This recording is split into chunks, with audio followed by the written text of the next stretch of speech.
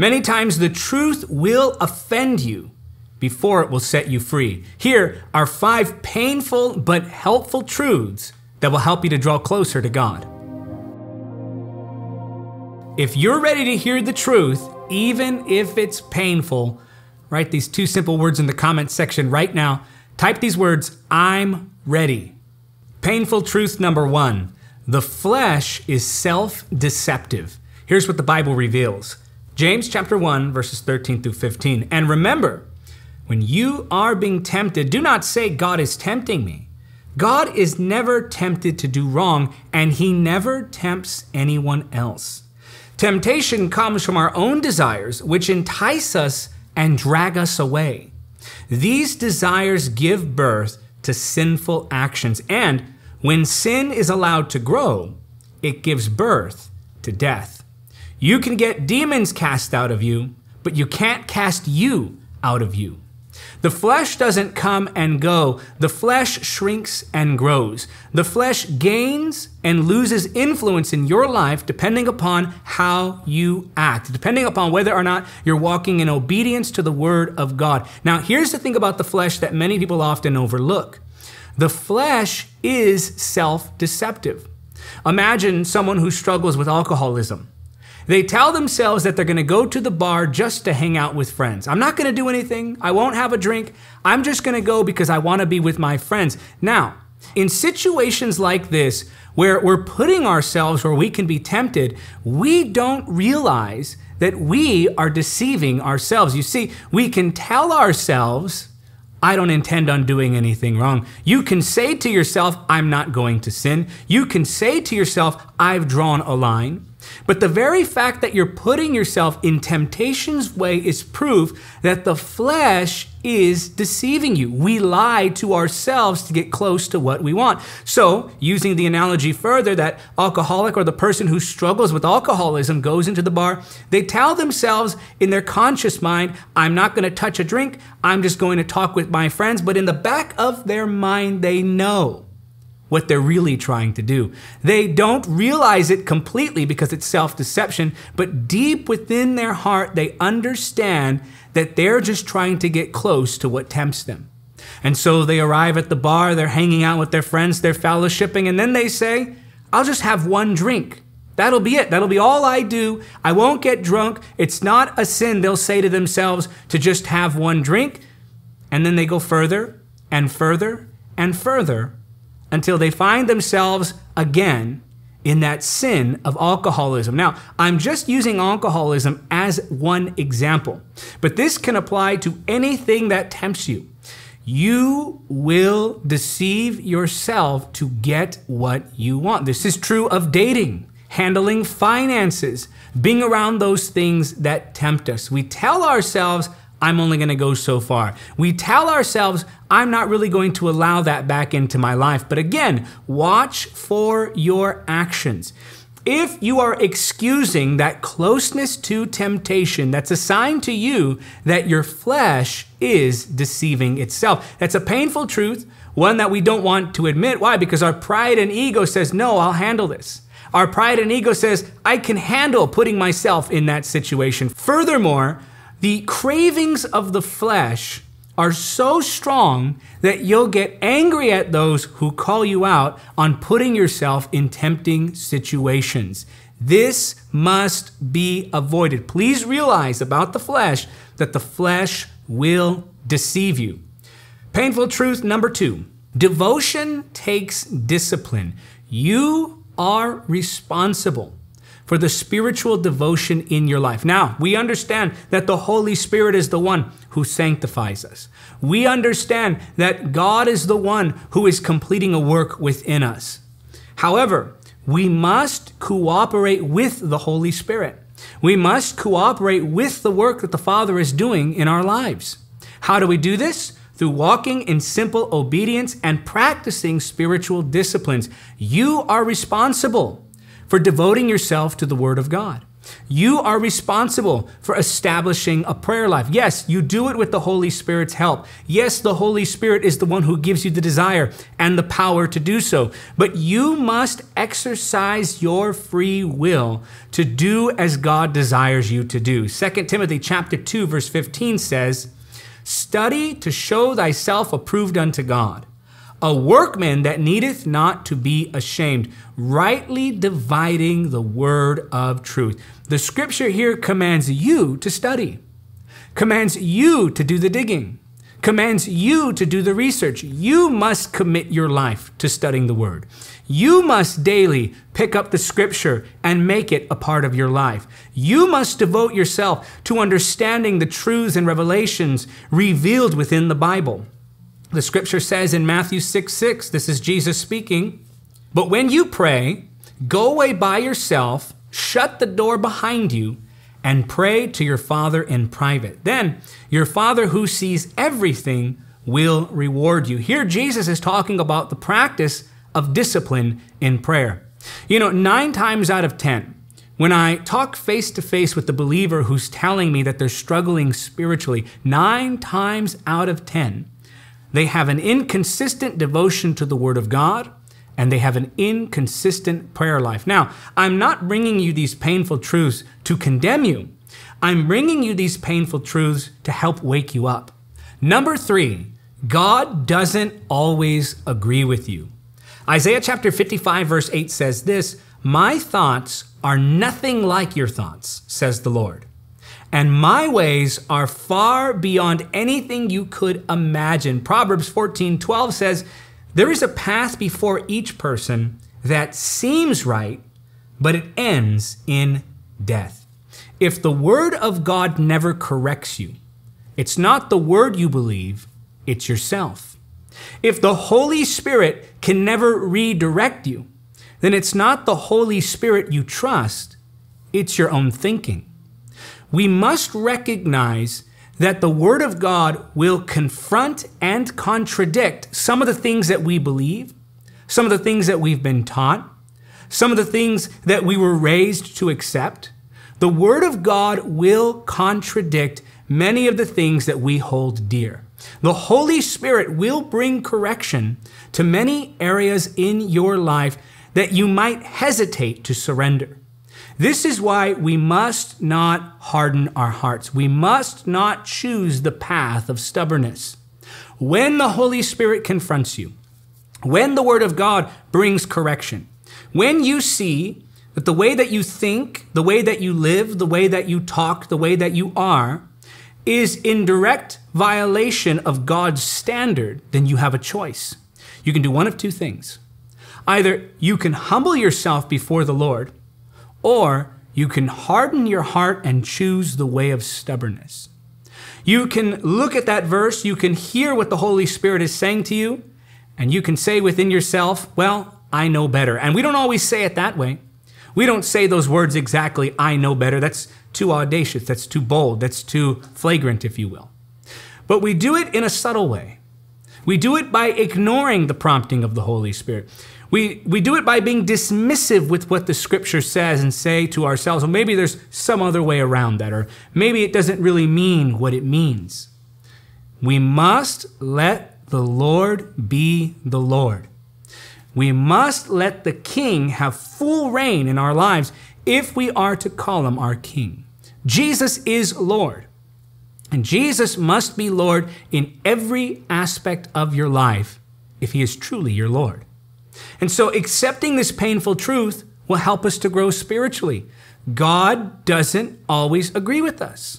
Sometimes, as I said, there are things that we believe, do, say. There are ways that we behave that contradict God's standard. This is why we must choose to embrace the path of humility and allow the Holy Spirit and the Word to bring correction. Number 4, a painful truth, you need to gather with other believers.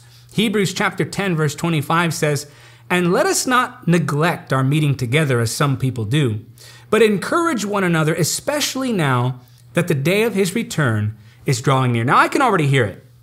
People complain about this point in Scripture because they don't want to accept it. Maybe they didn't like what happened in a certain church. Maybe they were hurt by previous relationships in the kingdom of God, and they're trying to excuse this disobedience.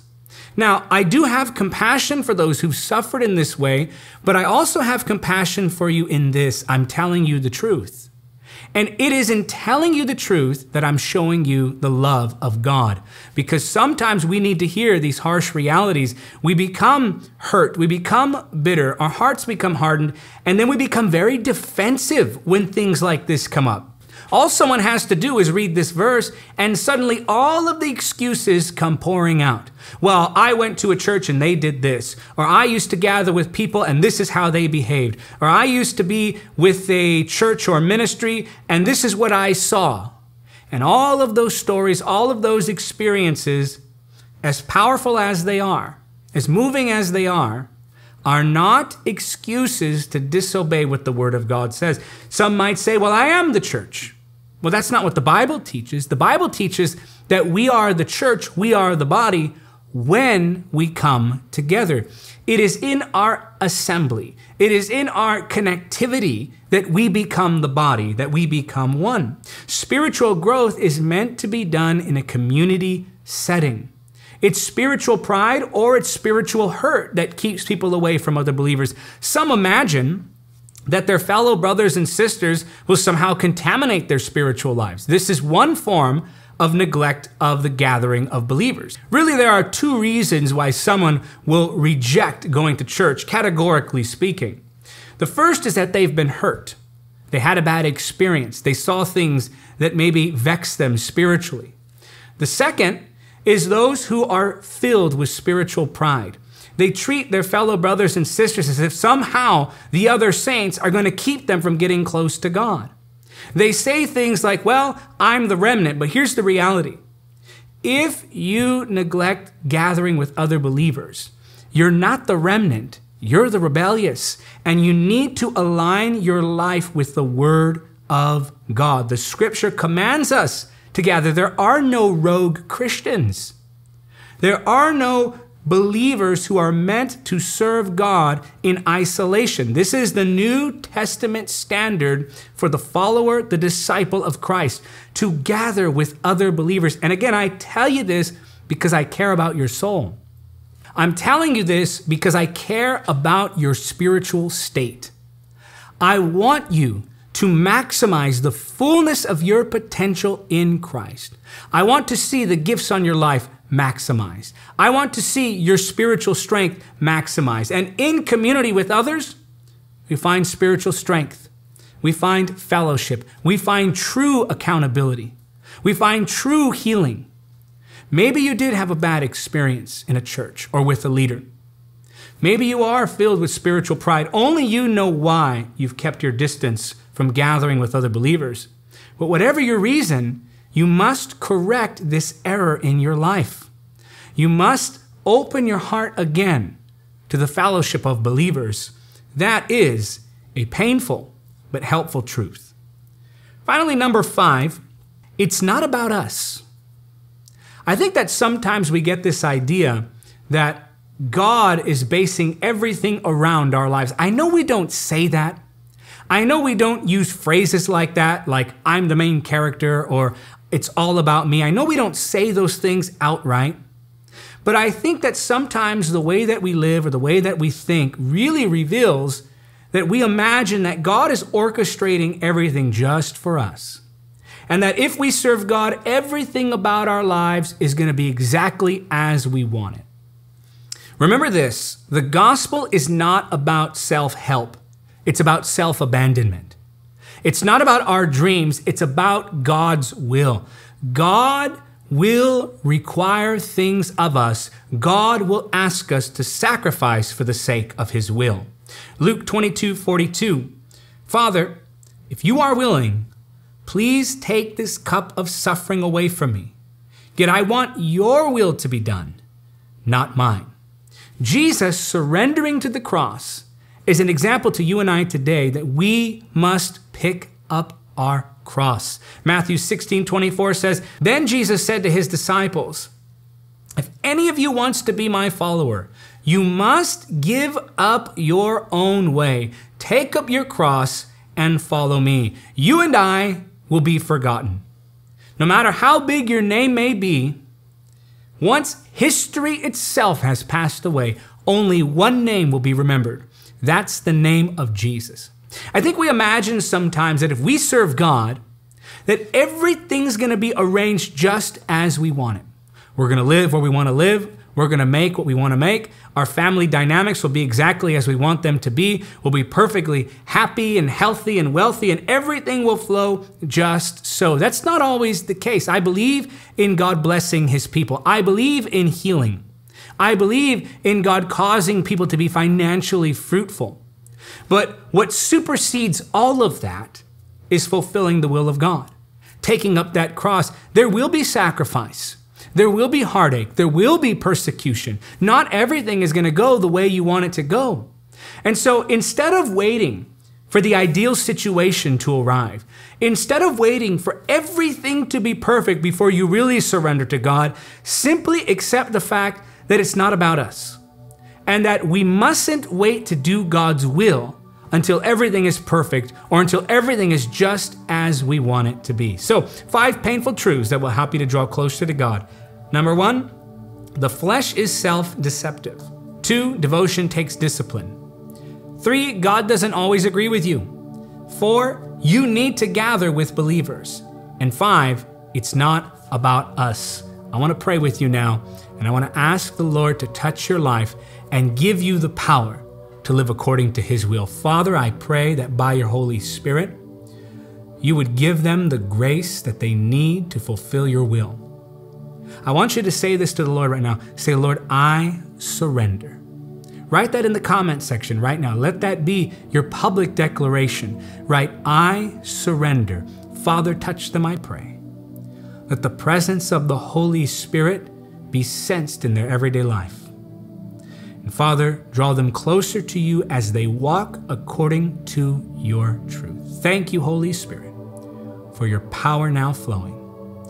In the mighty name of Jesus we pray. And I want you to say it because you believe it. Say amen. Hey, I know this is usually the point where most people click off the video. But before you go to the next one, and I have one to recommend, let me read a verse to you here. 2 Corinthians chapter 9, verse 6. Remember this, a farmer who plants only a few seeds will get a small crop. But the one who plants generously will get a generous crop. Here, Paul the Apostle is talking about finances.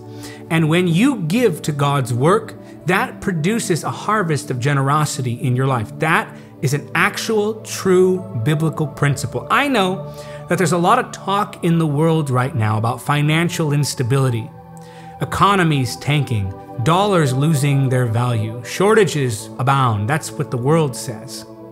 But we can know that I've never seen the righteous forsaken, nor their children begging for bread. God will take care of you. And knowing this truth frees you to be liberal to support the work of God. So I want to encourage you to give a one-time gift of any amount or become a monthly supporter by going to davidhernandezministries.com/donate. Your support will enable our live streams, our content releases, and help us to hold events all around the world. Don't forget to like this video if you enjoyed this teaching, and also subscribe if you haven't already to Encounter TV. Click that notification bell when you do so that you don't miss a single video. Now I recommend that you watch How Do I Study the Bible? 5 Simple Bible Study Keys.